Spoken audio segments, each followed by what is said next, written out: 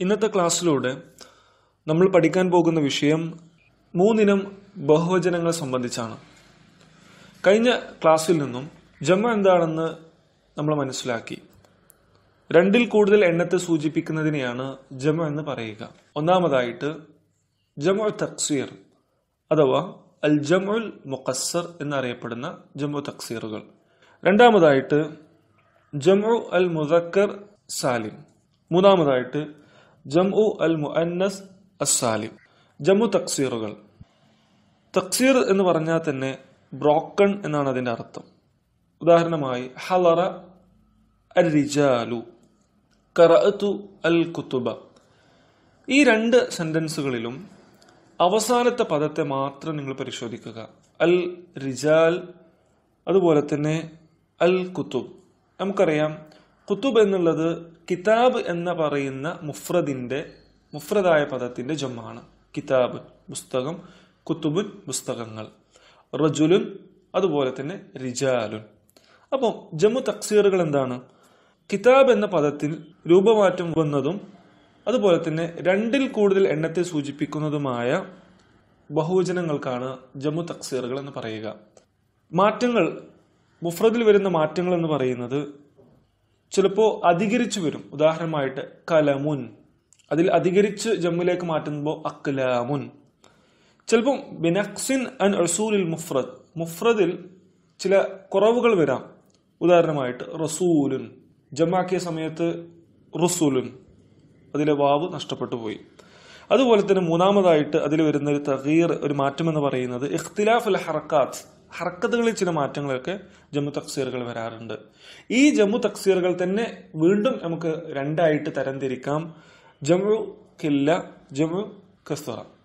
അത് ഇൻഷാ അല്ലാഹ് മറ്റൊരു അധ്യായത്തിലൂടെ നമുക്ക് പഠിക്കാവുന്നതാണ്. ഇതാണ് ജമ്മു തക്സീറുകൾ എന്ന് പറയുന്നത്. രണ്ടാമതായിട്ട് ജമു അൽ മുദക്കർ സാലിം. എന്താണ് ജമു മുദക്കർ സാലിം എന്ന് പറയുന്നത്? രണ്ട് സാലിമായ ജമ്മുകളാണുള്ളത്. ഒന്ന് ജമു മുദക്കർ സാലിമും ജമു മുഅന്നസ് സാലിമും. ജമു മുദക്കർ സാലിമിന്റെ പ്രത്യേകത എന്ന് പറയുന്നത്, ഒരു ഉദാഹരണം നമുക്ക് പരിശോധിക്കാം. റളീതു അനിൽ കാതിബീൻ ജാഅ അൽ മുഅല്ലിമൂൻ.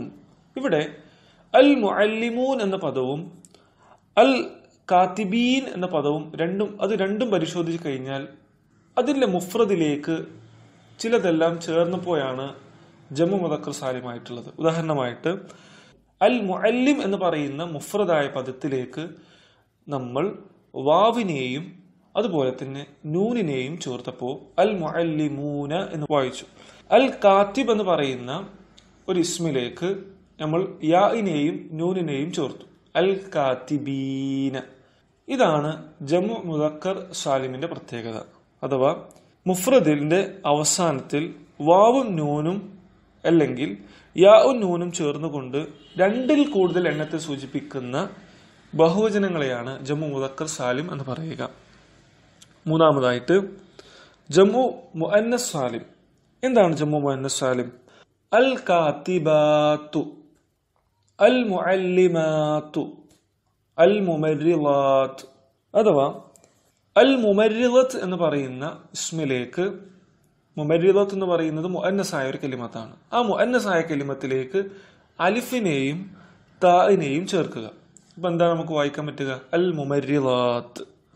അഥവാ ജമു മുഅന്നസ് സാലിം എന്ന് പറയുന്നത് മുഫ്രദിനോട് അലിഫും താഉം ചേർന്നുകൊണ്ട് രണ്ടിൽ കൂടുതൽ എണ്ണത്തെ സൂചിപ്പിക്കുന്ന ബഹുവചനങ്ങൾക്കാണ് ജമു മുഅന്നസ് സാലിം എന്ന് പറയുക. ചുരുക്കി പറഞ്ഞാൽ ഈ ക്ലാസ്സിൽ നമ്മൾ മനസ്സിലാക്കേണ്ടത് ജമ്മുകളെ നമുക്ക് മൂന്നായിട്ട് തിരിക്കാൻ സാധിക്കും. ജമു തക്സീറുകൾ, ജമു മുദക്കർ സാലിം, ജമു മുഅന്നസ് സാലിം.